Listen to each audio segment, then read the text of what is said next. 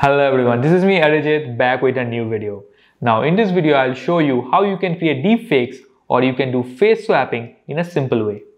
Now before I start this video, I want to say that this video is for educational purpose only, so don't misuse this content, and in this video we are only going to explore how we can use AI in this kind of fields. Okay. Now if you don't know what a deepfake is or what is a face swapping thing, first, see this video where Leonardo DiCaprio is talking about something. It says, The Revenant was a product of the tireless efforts of an unbelievable cast and crew I got to work alongside. First off, to my brother in this endeavor, Mr. Tom Hardy. Okay, now I have applied deepfake on this, like I have applied face swapping in this video, and now I have put my face there. So now you see how it looks like. It says, The Revenant was a product of the tireless efforts of an unbelievable cast and crew I got to work alongside. First off, to my brother in this endeavor, Mr. Tom Hardy. So I think from the last video you have understood what a deepfake is, okay? And basically it's really hard to say that from the last video that that person is not me, okay? So now as you can see here I'm talking with you, and within a second Leonardo DiCaprio is talking with you. So this is how basically deepfakes works, okay? And now basically to create all the things I just showed you, you don't need to write any kind of coding or you don't need any powerful computer or software. Okay, all the things we are going to do in Google Colab, which is free, and also the codes I'll provide you. Okay, so you don't need to write a code or need a big computer. And now we can actually start, but before we start it, make sure you have subscribed to our channel so that whenever we are going to make a content like this, you will get updated. And now let's get started.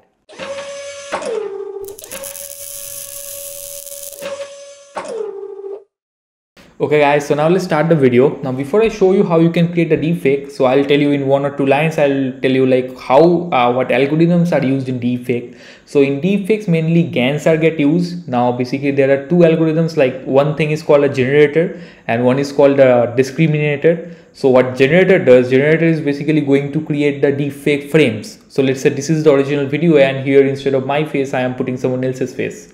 So generator is going to generate those faces and then it is going to pass those faces to the frames to the discriminator. Now discriminator is going to say, okay, this is not real or fake. So it will say that, okay, this is fake and I think this is fake because these things. So these are the main defects you have created and that's why I think it is fake. Now that feedback it is going to give to the generator. So next time generator is going to take the feedback and based on the feedback it is going to improve its deepfake, okay, or the deepfake it previously created, it's going to improve that. In this way this cycle will occur multiple times and in this way it's going to upturn, like at the end it is going to create a really good deepfake. Okay, so this is how basically deepfakes are getting generated. Okay, and nowadays like mostly GANs and autoencoders are used to create deepfakes. Okay, now to create deepfakes we really need to train a very big model. Okay, it's like we need to train the model with multiple faces, but here we are not going to do that because there is already trained models available in market. Those models we can use. So in this video also we are going to use one of those models, and using that model we are going to create the videos or create the deepfakes. Okay, so now let's get into the Google Colab and I'll show you how it works. Okay, so here the very first thing is you have to go to our GitHub repo. There you will get this deepfake.ipynb file. This file you need to open in your Google Colab. So you can just go to here, you can download the zip file. Next you can go to your browser, you can search for Google Colab. So I'll just do it, Google Colab. There you open the Google Colab and here you open Colab. Okay, and here you need to go to upload and you need to upload that file, that deepfake.ipynb file you have downloaded from our repo. Okay.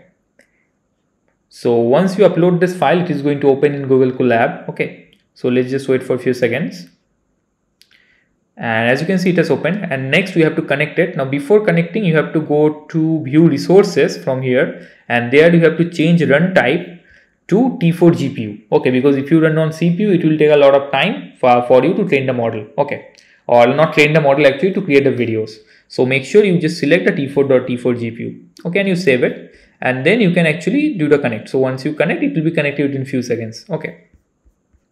Then the very first thing here is you have to clone the GitHub repo, this GitHub repo in the Colab. So this is basically the original repo and here you have all the codes. So this repo you have to clone in the in the Google Colab. So you don't need to do anything. You just need to, once it gets connected, so as you can see it is connected and it's T4, that means T4 GPU is also connected. So here you have to come and you have to just click on this play button. Okay, and this whole cell will be executed. The libraries will get installed automatically. So you just have to wait for a few minutes, 2-3 minutes, and it will be installed. Okay.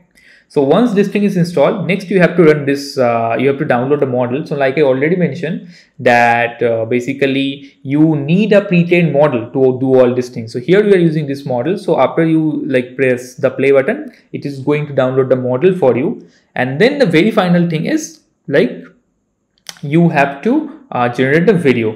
Now to generate the video, what you have to do, you have to change two things. One is the source video, I would say, or targeted video. Okay, where you want to put the face, and also you need the image of the face. These two things you need. One is a video where you want to put the face, and then the image of the face. Two things. So here if you see Python run.py target, here you have to put the video link, whatever video. So I'll show you how it works. I'll show you by running it. So content/video.mp4. That here you have to put your targeted video path, and there you have to give the output video quality. This can be from 1 to 100. Now 80, it will, if you put 80 or 100, the quality will be very low, but the time taken will be less. If you give something like 30 or 40, the video quality will be good. Let's say put it 30, the video quality will be good, but it will take a little bit more time. I think it will take around 5 to 10 minutes of time, depending on the, so 5 to 10 minutes of time for a video of 10 seconds. Okay, if you have a very large video, it will take a lot of time.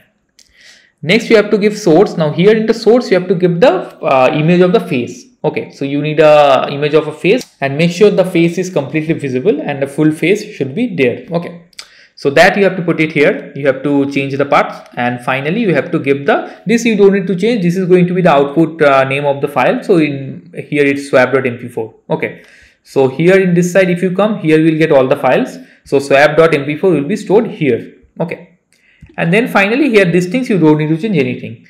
And this cell you need to run, and automatically after, depending on the size of the video, like I mentioned, for 10-second video, if you choose a quality of 30-40, it takes around 10 to 50, like 5 to 10 minutes around. Okay, so based on that, it will take the time.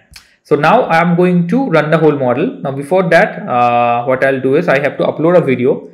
So here as an example, I'm going to use this video. So here my source video is this one. So the video I just showed you. So this is the source video I'm using, or the target video you can say I'm going to use, and I'll put my face. So for that I have this my face here. This is the my face image that I'll put. Okay, so these two things. So I need to upload these two things. So what I'll do, I'll just take them and drop it here. Okay, and also I will take my photo and I'll put it here. In Google Colab, it takes some time if you upload it in this way. The better way is if you have a very large video file, you can upload it to Google Drive and then you can import it here. If you do in this way, it will take some time. For small videos, it doesn't take a lot of time. Okay, in the meantime, I'm going to run this cell. Okay, and I'll show you. So it will take some time. So I'll fast forward the video. Okay, so as you can see here, like I have already executed all the cells. So the first cell I have executed, so all the libraries are already being installed. And the next cell also I've executed. So basically here we have downloaded the model, and the video.mp4 file is already uploaded, and the png file is also uploaded. Okay, so next here what you have to do is you just have to go here, copy the mp4 file path, and instead of this thing you have to paste your path here. Okay, and similarly you have to go to the image file path and you have to just copy it and you have to paste it here.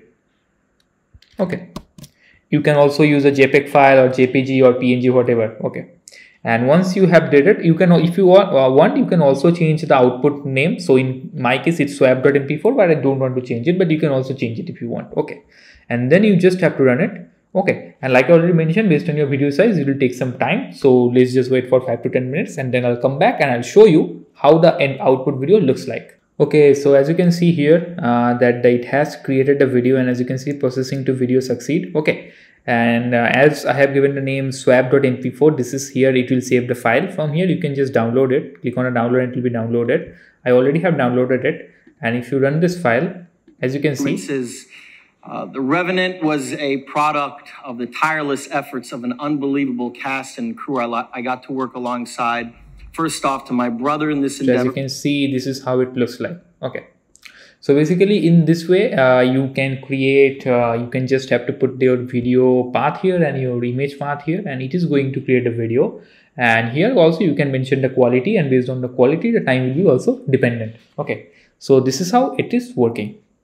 Okay guys, thank you for watching this video. I hope you have learned something from this video. But again, I'm saying don't misuse this content. You can use it for your own experiment, but don't use it for anything else. And if you have liked this video, please hit the like button, subscribe to the channel so that whenever we are going to make a new video, you will get the update. And now stay tuned and I'll see you in the next video.